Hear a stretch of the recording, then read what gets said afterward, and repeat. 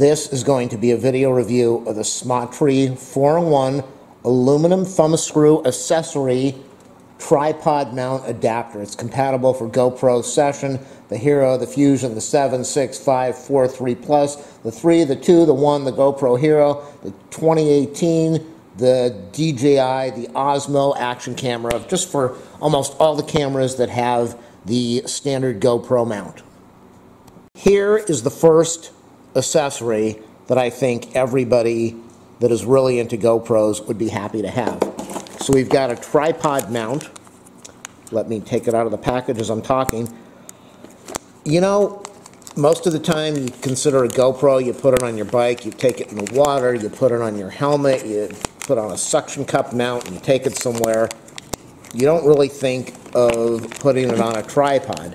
But the cool thing is, if you have this, you're going to use this on your tripod and you're going to get a lot more action out of your camera if you own this. So I'm going to put a link in the description of this video if you want to click on it to order it from Amazon. It'll be an affiliate link. It will help me out and it will let you get this item. So let's check it out. Let's see what it comes with. It comes with, you know, the nice thing about this is an aluminum mount. This is aluminum. None of that cheap plastic stuff that you're getting when you get the camera. This is an aluminum mount. Comes with a stainless steel nut on here in case you want to use it. You might not need it if you're going to be using the standard GoPro. Comes with O-rings for the screws on here if you need it. Here is a nice thing, a nice addition. Comes with a metal wrench. So you're able to put this on the standard GoPro and tighten things down if you need to. So why do you want something like this? As I said, if you're going to be using a tripod, it has a 1/4 screw hole in there. So let me show you when you would use something like this.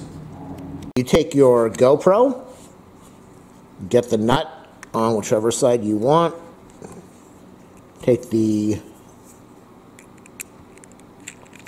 threaded piece, turn it in. Now if you're using this, you don't need the nut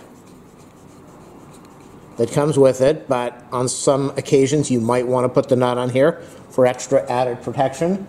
The screw, as I said, is a 1/4 and it is about 2.2 inches.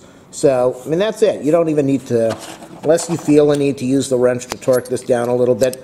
The nice thing is that if you want to, if you need to, you have got an aluminum mount. So it's not that cheap plastic that is going to crack. I've got my miniature table tripod over here. So all you do, whether you're using a small table tripod or a standard floor tripod, just screw the bottom of the tripod into the threading. There it is, the perfect mount. Now I can control my GoPro on a tripod, so I will have even more stability.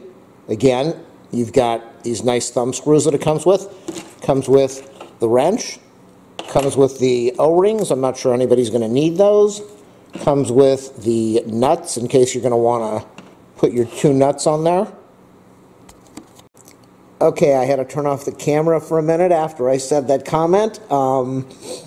Okay, and what else is there that I like about this? Just that it is solid, it's heavy duty, it's not plastic, and I can now use my GoPro on a tripod. The thing costs next to nothing. It's like $12, $13 or something, $12.99. It's a great price.